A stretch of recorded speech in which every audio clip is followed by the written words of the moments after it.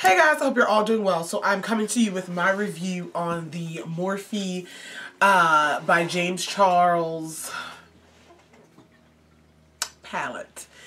So let's get logistics out of the way. So first off, who is James Charles? If you don't know, James Charles is a beauty YouTuber. He got famous a couple years ago. He was the first male CoverGirl spokesperson. He's only like 19, by the way. I think he has about 10 million subscribers on YouTube, 10 million followers on Instagram. He's a beautiful, beautiful face. And he has a collaboration with Morphe. Make sure you check him out. I like Morphe palettes, so definitely I'm excited when a new Morphe release comes out. And I always think it's cool and just inspiring when a beauty YouTuber can collab with these big brands. And always just, I don't know.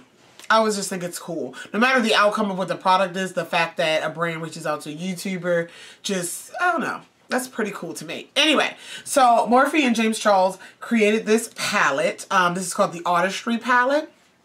The packaging was really pretty. I actually don't even have the box. Yeah, this palette released mid-November.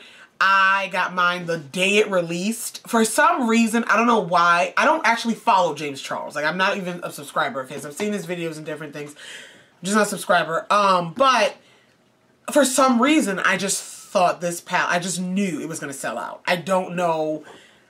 Morphe collabs usually do, like Jaclyn Hill and different things, but I thought this one was going to be like, people were lined up out the door. But anyway, needless to say, the day that it released, I was going to work around the same time Ulta opened, and I passed Ulta going to work, and I was like, let me stop in and see. I didn't know if they were going to be in stores, actually. I knew they were releasing at Ulta on that day. I thought it was just like online, so I call. I call, it's like 10 o'clock in the morning. I'm like, do you have that palette? Because I knew I wanted to get it anyway. And they were like, yeah, we have it in stock. And I was like, oh, okay. So I went, picked it up that day. Since that day, it's been the only palette I've been using. It released mid-November, so that was around the time people were gearing up for the holidays, gearing up for Thanksgiving. So I had a lot of places to wear this. My best friend's baby shower, Thanksgiving, Black Friday, the days in between, going to work. Like, it was the only palette I had with me. And I traveled to my family, and so yeah, I packed this one. And so I have, like I said, I have my opinion about it, because it's been the only one I've been using. So this palette retails for $39. You can get it on the Morphe website. You can get it on the Ulta website. You can get it in stores at Ulta. They are restocking. I'm not sure if it's a limited edition. I don't know if it's like a Jaclyn Hill situation where it will always be available. I'm not quite sure. $39. And anything else? This is what it looks like. It comes in this black packaging with his name, with his signature on it. It's not like embossed or anything, just like labeled on there. Really big. Let me show you, just so you get an idea. Oh, come on, come on. This is a standard size, like Morphe palette. And the difference in this palette and the other Morphe palettes, before I open it up, the standard, like 35 Morphe palettes are in this plastic packaging with this snap closed, what is this? What is this? Snap closed lid or whatever. The James Charles one is in the cardboard packaging. So it's a similar packaging to like how the Balm or Lorac might package their palettes, which I actually like this a little bit better. The only way I like these is if they come with a mirror. Morphe palettes don't come with a mirror, so I don't mind if all of their palettes were in this cardboard style, just, you know, fold over. It's a magnetic closure, definitely, type of palette. I don't mind that. Kind of like the Jaclyn Hill palette, which I finally purchased this. I went to Black Friday shopping at Ulta, and I wanted to spend my points, and I was looking for things to spend them, and I was like, well, you know what? I'm finally going to go ahead and just get the Jaclyn Hill one to see. Didn't have to spend my money. I spent like $3 total at Ulta for almost $200 worth of stuff. So whatever, moving on. Anyway, it's kind of like that. I always got to share when I get a deal. But anyway, it's this black, sleek, matte, easy to wipe clean packaging, okay? Again, $39.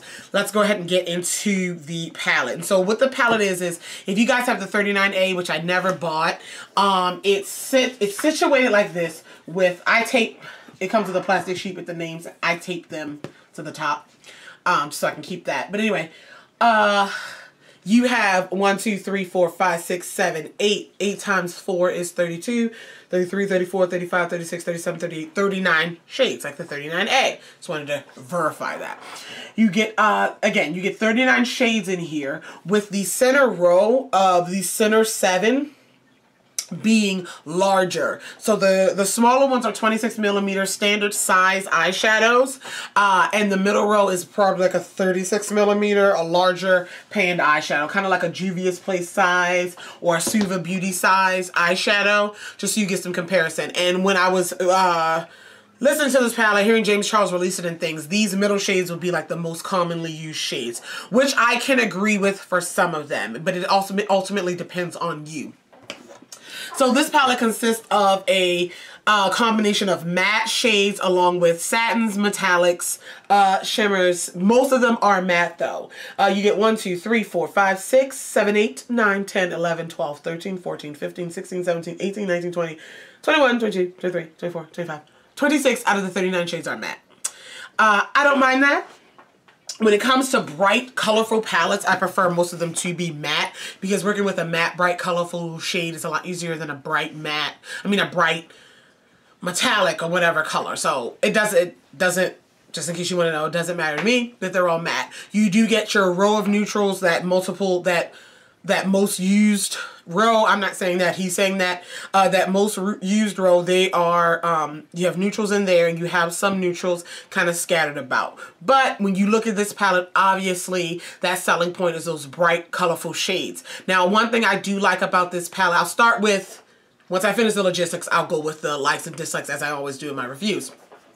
Again, 39 shades, you get a good mixture of rainbow colors. You get red, orange, yellow, blue, green, purple. That's the orangey bit. You do get that. There's not any, when it comes to like the rainbow and bright colors, there's not many, when you, off the top of your head, when you think of a rainbow palette, there's not many that's missing, if you will. Like, where's the orange? Or where's the purple? They're there.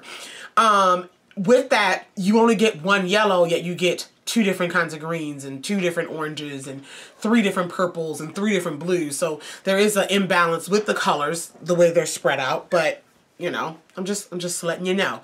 You do get a bright white, which is kind of rare now in eyeshadow palettes. You'll get a light champagne or a light nude or this type of shade, a light tan, but you rarely get a white. And this white is one of the bigger pans, which I think leans more toward the artistry side, because if you look on James Charles' Instagram and his YouTube, the looks that he is creating are very artistic, very, I don't want to say editorial, but very almost like face painty. He's not using face paint, but like they're artistic looks, you know, with things dripping and this and that. And so it's that white will come in handy to actually set things and to, again, use for shadows and different things, but that he put a big pan in there, I think that attests to how people can use this palette.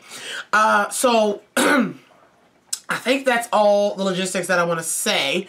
All right. So the likes and dislikes. Let's go ahead. So what I like about this palette, I'll tell you right now, the quality of these shades, I haven't really found any like, oh my God, this is horrible. They remind me of Morphe's later palette. So when I say later, I'm talking about the 35O. I'm talking about the 25s, the new formulated 25s, the Jaclyn Hill Volt ones, the 2 of my favorite ones, the quality of those. I don't think these shades are like anything revolutionary for Morphe. They are consistent with Morphe, Morphe's newer formulations. Is that what I want? That's the word I'm looking for. Yeah, formulations. So they have pigment to them. Let me go ahead and swatch some, and I'm going to insert a picture of swatches, or a couple pictures of swatches right now.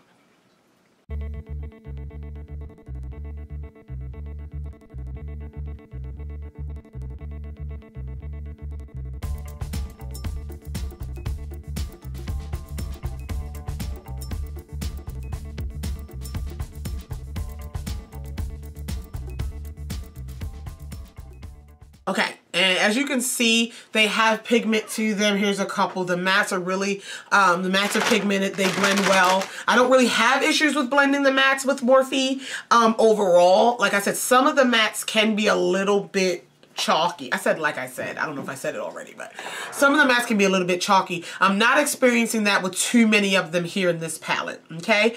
I do appreciate that. I think if anything has been bumped up, it might be the formulation of the mattes in this palette, but again, they're still not revolutionary. They're just consistent with the best mattes that Morphe offers. The metallic shades are really nice. Let me show you this purple here. I really like that purple. Piece of hair. Yeah, it's grass. This one actually leans a little bit more pinky lavender. It shifts in the light, which is really pretty. That is the shade Artistry. The green. Let's go ahead with that one. That one doesn't shift. It's just green, but it's really pretty. That's the shade Guac. But anyway, those are really nice. Now, the lighter satin ones have been a little patchy for me. Specifically, these two. Let me give you the names. Let me swatch as I go. Literally and Sister.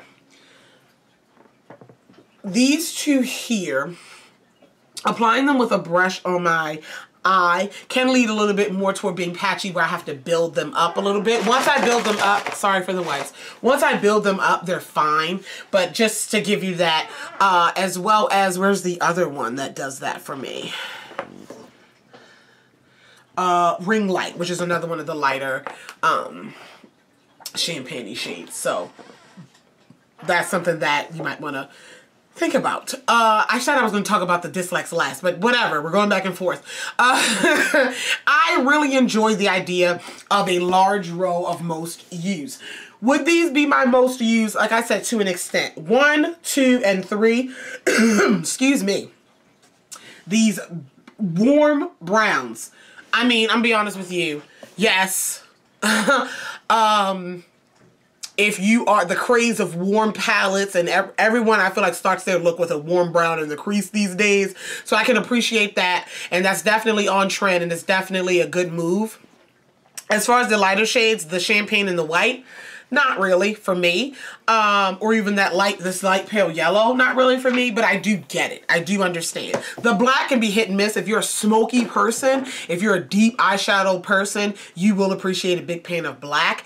All of my palettes have a matte black in them these days, so I'm never going to use up a black, but I can understand the insert of these shades. I think overall that was a good choice to make those specific shades the big pans, and having them mostly be matte. Only one is not matte, and I appreciate that, because you're going to use up a matte shade more, in my opinion, because you're using it for the crease, to blend out different things, to do whatever, than you are a shimmery or metallic shade. So I do appreciate that.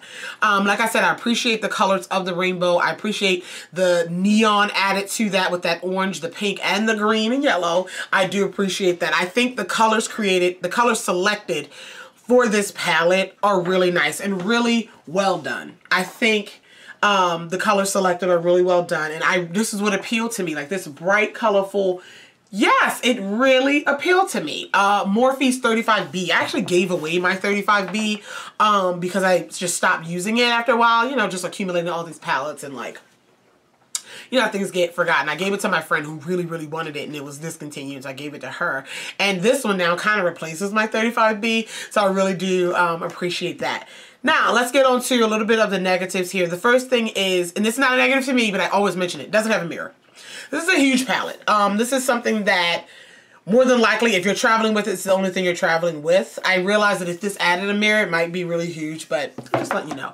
Also, I have to mention it, as I mentioned, the shade names are not printed on the palette.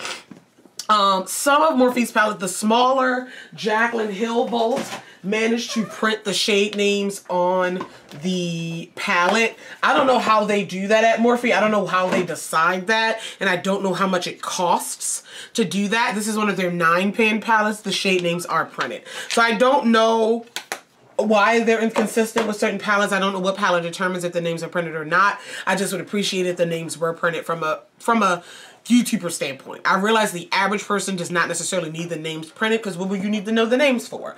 But that's just something that I would like. Okay, I also mentioned the little bit of patchiness with a few of those shades. Oh, excuse me. You know, you feel like you gotta burp or sneeze and it's not coming. I don't know. I don't know.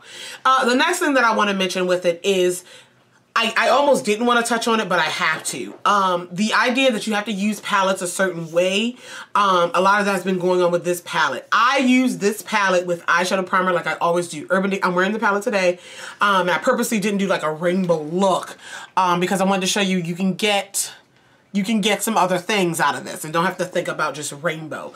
But you have to use it a certain way. I use it with eyeshadow primer, Urban Decay Primer Potion, the same eyeshadow primer I use with everything, and that's how I'm testing it because that's how I use it every day. I don't feel as though you should have to, if a palette has to come with specific instructions, number one, I'm flashing back to ABH Subculture, is that the one? If it comes with a specific way to use it, or you need to use it this way, number one, you need to put instructions in there. You need to let people know that's how it needs to be used, okay? Number two, if it's that complicated, I kind of don't want it. So it's one of those situations when these reviews came out, they were being told that they weren't using it correctly and things like that. You know, suggestions of like a MAC paint pot. First off, a MAC paint pot is not an eyeshadow primer. It's a cream eyeshadow. So you're telling me I need to use another eyeshadow with this palette. If that's the case, you should have provided one with it, or a specific primer that you want it to be if you have to use a specific one. Again, with this palette, I haven't had these issues enough to say like it's crap or whatever. I use my regular eyeshadow primer and was satisfied with all my looks. But if it didn't work for you, it should not be your fault of like using the wrong primer or whatever, because that's ridiculous. It's absolutely ridiculous. Overall, I'm giving this palette a B-. It's not, again, the color selection is wonderful. I think James choosing these shades to be a rainbow plus some neutrals thrown, I think it is wonderful. I think the color selection, even the finishes on the certain shades are absolutely great. It's wonderful, and he did a great job choosing those. Even the center row of what would be most used, I really respect that, and I think he did a great job. I really do. Again, but it's nothing revolutionary. The quality of them is not horrible. I actually think the quality is a little bit step up from the Jaclyn Hill Vault. But again, it could just be the colors that he chose. I don't know. But again, this quality is just the best of Morphe. I wouldn't say it's the best quality of eyeshadows overall in the world, but it's definitely not something that I would throw in the trash. So it's definitely not something that I say wouldn't check out. If you like bright palettes, large palettes with options, I would definitely recommend this for $39. Also, if you get it from Ulta, you can use your coupons. You can use your points. So this is one of those palettes that has been provided at a reasonable price. I think $39 is reasonable for 39 shadows in a palette. You know, the price point, I think it's nice. I think, yeah, I do recommend it. I give it a B-. Again, it's nothing revolutionary, but it's also nothing horrible either. The number one factor for me is this color selection and having these multitude of colors and the neutrals in there. I love it. I really do. And congratulations and great job to James for that. Anything else I have to say? I don't think so. I'm wearing the palette today. I am wearing, oh my gosh, these pink, purple, in the crease area. What else I got? I got on the lid, I have Literally and So Good. So the peachy and the gold on the lid blended around, and then the lower lash line, I have the green. I have a green eyeliner on, and then I put smudge this green underneath. My favorite shades in this palette, my favorite shade actually is this blue. Why, I don't know. But this is my blue that I have been wearing almost every look that I have done. No matter what was on the top of my lids, I was using a blue liner. I was using my Ruby Kisses. I love this liner. Ruby Kisses liner in the shade Pastel Blue. I've been putting that in my waterline because I love it, and I've been smudging it with that blue there. That blue is called Playground. I have been using that blue there, and oh my gosh, it's just wonderful. That's my favorite shade. I don't know why, but I've really been loving that blue. And so today I was like, I gotta switch it up. Let me do some green. Let me do some green. I'll switch it up. But overall, great job, James. I hope Morphe comes out with more of this size of palette. I am a sucker for a large palette. I know everyone's not. But great job, James. And yeah, if you have any questions, comments, concerns about this palette, please feel free to leave them down below. I love you all, and I will talk to you guys in the next video. Bye!